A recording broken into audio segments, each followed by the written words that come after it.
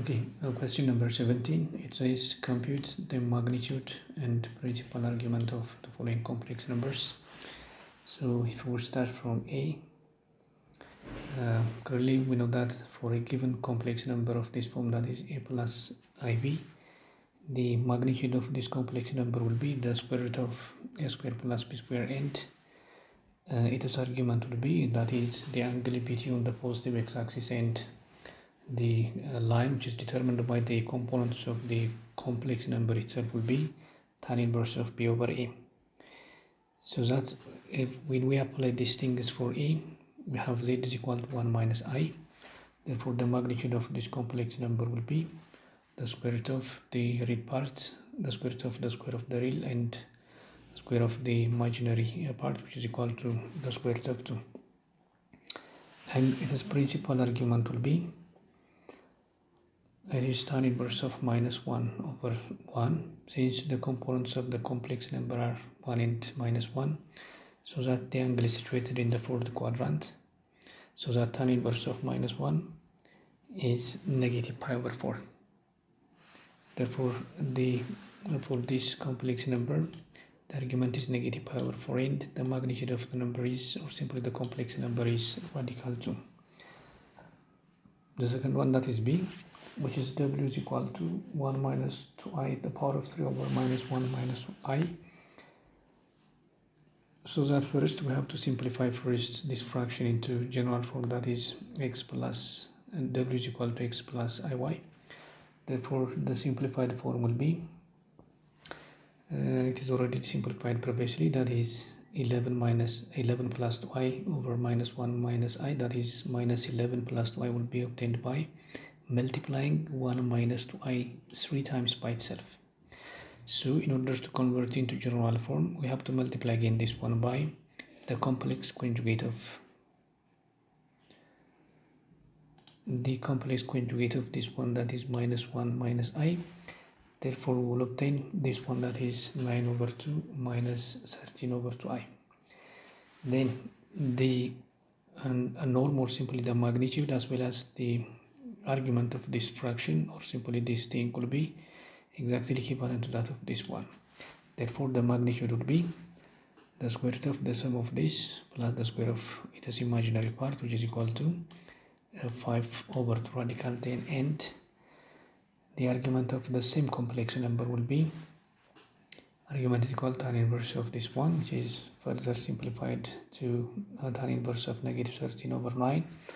Again, it is an angle situated in the fourth quadrant because the y component of the line is negative and x component, or the real component, is 9, which is positive. And therefore it is could be approximated as negative 11 pi over this one, that is 36.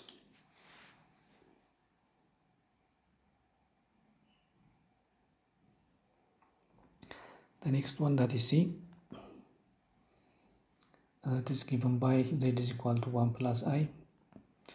So that it is already in its simplest or simplified form, so that the norm will be the square root of 1 square plus 1 square, which is square root of 2, and its argument will be tan inverse of 1 over 1, or tan inverse of 1, which is common angle, that is pi over 4, which is positive because both the first and second component of the real and complex part of a complex number is positive, so that it is an angle in the first quadrant.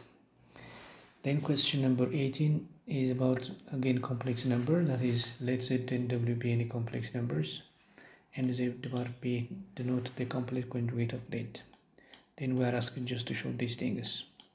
So if we start from the first one, that is A, generally we have this one, that is for z is equal to x plus iy, it is complex conjugate will be this one, and therefore in the first one, just to observe this, we know that the real part of every complex number, or the x component of every complex number, will be less than or equal to the norm of the real part of the complex number itself, because we can consider the real part of the complex number, that is the real number, and every real number is a complex number, so that we can see in this pattern. And it is the magnitude of this thing would be the square root of the real part of the complex number itself. And again, this could be less than or equal to the square root of the real part of the complex number square plus the square of the imaginary part. Because of the existence of this thing, this expression must be, or simply will be, greater than or equal to that of this one. Then, but the square root of the square of the real part and plus the square of the imaginary part of a single or simply unique complex number will be its norm, or simply magnitude. Therefore, from this we can relate the real part of the complex number is less than or equal to the norm of the same complex number, that is norm of z. Similarly, for the second one, that is b, that is the imaginary part of the complex number, we have this one, that is the imaginary part of a complex number is less than or equal to the norm of the complex number. And the norm of this could be written as the square root of the square of the imaginary part itself. Therefore, if we add the square of the real part to this thing, we have this expression which is less than or equal to that of this one. This is greater than because of the existence of this positive number, and this is clearly norm of the complex number. Therefore, the imaginary part of the complex number is clearly less than or equal to the norm of the complex number itself, so that each components of the complex number, that is the real part and the imaginary part of a complex number, are less than or equal to that of the norm of the complex number. Next one, that is C, the relationship that is in between the norm of a complex number and its complex conjugate.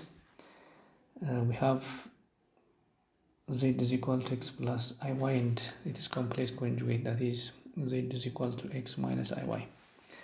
We know that the norm of the first complex number, that is this one, is the square root of x square plus y square, but this could be written as the square root of x square plus minus y square, because minus y square is already positive, which is identical with this one. There is no any difference in between y square and the square of negative y. So that, but this expression is equivalent with the norm of this one, that is z bar. Therefore, from this we can have these two things are equivalent to each other. Therefore, the norm of a complex number and its complex conjugate are identical or simply equivalent. Next one, that is B, the relationship. Okay. Sorry. Okay, geometrical, it looks like this one, so let me try to explain it. So we can start by letting this one, that is OA, be the norm of z, or simply complex number, that is 8, and this one to be that of w, so the distance from here up to that of this one b will be the norm of second complex number, that's w. So if we take, or simply if we apply, for example, that is vector addition, we know that OB plus BA is exactly equivalent to that of this one, that is OA. Therefore, if we consider this one, we have BA, that is this one, that is the green one. The difference between the norm of z minus w is equal to OA minus B, which is directly taken from vector addition. Then if we apply again the reality which is related to that of a triangle, we know that the sum of the any two sides of the triangle must be larger than that of what? The third side. Therefore, BA, which is this one, is less than or equal to the sum of the other sides, that is OA, and this one, which is BA. But what BA here is, in the sense of that of the complex number, it is the norm of z minus w. OA, this one, that is norm of z, plus this one, that is norm of w. Therefore, clearly, geometrically, we can prove this one. Or, if we apply triangle inequality for the sum of vectors again, we have this one, that is norm of z plus w is less than or equal to norm of z plus norm of w. But what will happen if we substitute minus w in the place of this one, that's w? So if we replace this one by minus w, we have z minus w, that is norm of z minus w less than or equal to norm of z plus norm of minus w. But we know that the norm of negative w and w are the same. identical. Therefore we have this one, that is norm of z minus w less than or equal to norm of z plus norm of w.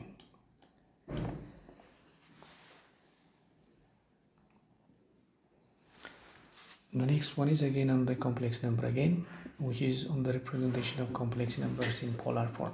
It says put the following complex numbers in polar form.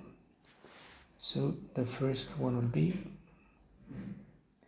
normally we know that if we have a complex number of this form, so that the polar form will be z is equal to r into cosine of theta plus I sine theta, where r is the magnitude of the complex number and theta is the principal argument or the angle between the positive x-axis and the line which is determined by the complex number itself. So if we start from the first one, that is a, that is z is equal to 4 minus 3i. So in order to represent this one in polar form, we only calculate the magnitude, that is r, and the argument which is theta. So that for this one, the magnitude will be the square root of 4 square plus the square root of minus 3 square, which is equal to 5, and the argument as theta will be tan inverse of negative 3 over 4, which could be approximated as negative 5 over pi. Therefore the polar form of this complex number will be z is equal to this one 5, which is r, or the magnitude of the complex number, times cosine of negative pi over 5 plus I times sine of negative pi over 5.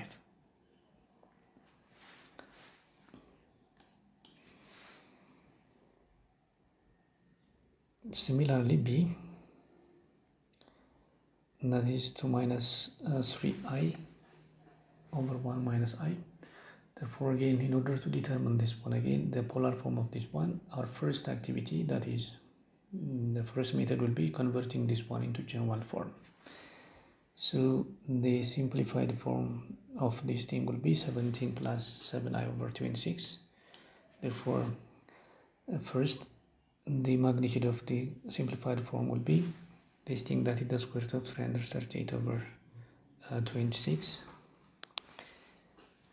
and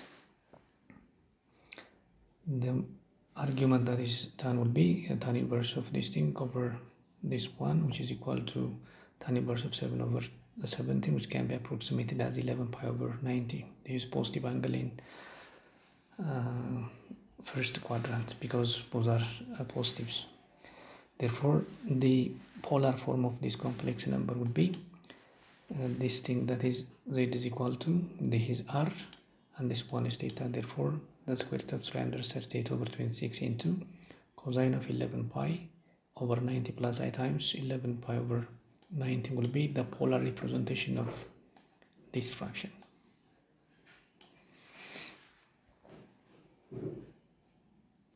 Then the next one is c.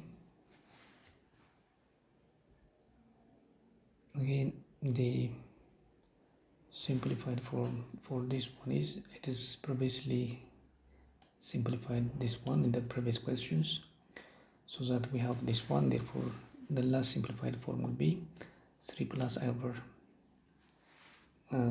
over 3. Therefore the norm for this one is radical 10 over 3, and its principal argument is tan inverse of 1 over 3. That is because we have 1 over 3 and 1 here, which is pi over 10. Therefore the polar form of this expression, or this number clearly, will be radical 10 over 3, which is the norm, times cosine of pi over 10 plus I times sine of pi over 10. Okay, next question will be question number 20. Express each of the following in the form of x plus iy. So that from the first one, we know that, for example, that is the inner one, that is I is equal to cosine of pi over 2 plus sine of pi over 10 polar form.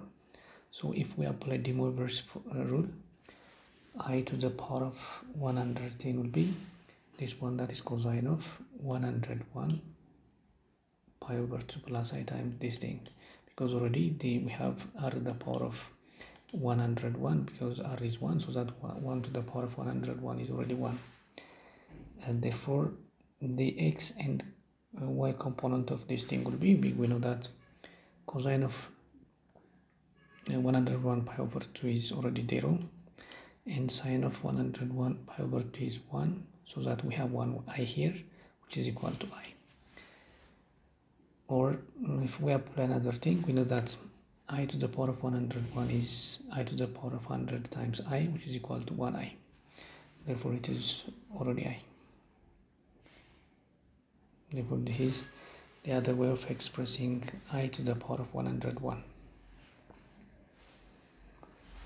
Okay, sorry, the next one is this thing 1 minus I to the power of 1 over 3. We know that 1 over 1 minus I first, the norm is radical 2, and the principal argument for this one negative pi over 4, so that 1 minus I is equal to radical 2 times this expression. So that 1 minus I to the power of 1 over 3 will be using again the theorem that already we know previously, radical to the power of 1 over 3, 1 to the power of 1 or 3 times cosine of negative 1 over 3 pi over 4 plus this thing. But cosine of negative 1 over 3 pi over 4 is approximated to be that of this one, and sine of the same angle would be radical 2 over 2, therefore this could be the other version or simple way of expressing this complex number in the form of x plus iy. Okay, that is all what I have for today. Thank you for watching. Please don't forget to subscribe this channel, to like, comment and share this video with your friends. Thank you.